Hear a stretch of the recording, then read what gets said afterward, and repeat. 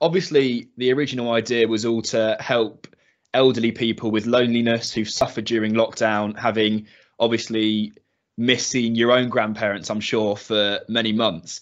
I was just going to ask, with the charity that you've chosen, was that intrinsically linked, obviously, with the initial ambition behind your project?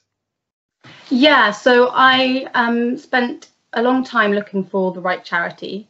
I wanted it to help the elderly in some way, and this one just really stood out for me.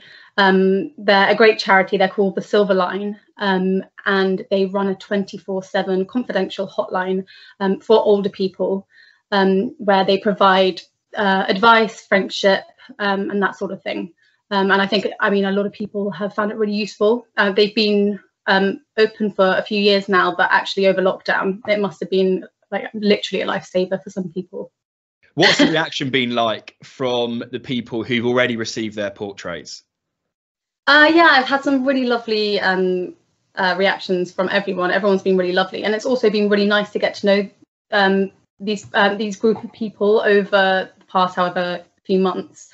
And like there have been lots of email exchanges, and everyone's been really kind and really grateful, and some also sad moments where actually a couple of the individuals involved have sadly passed away.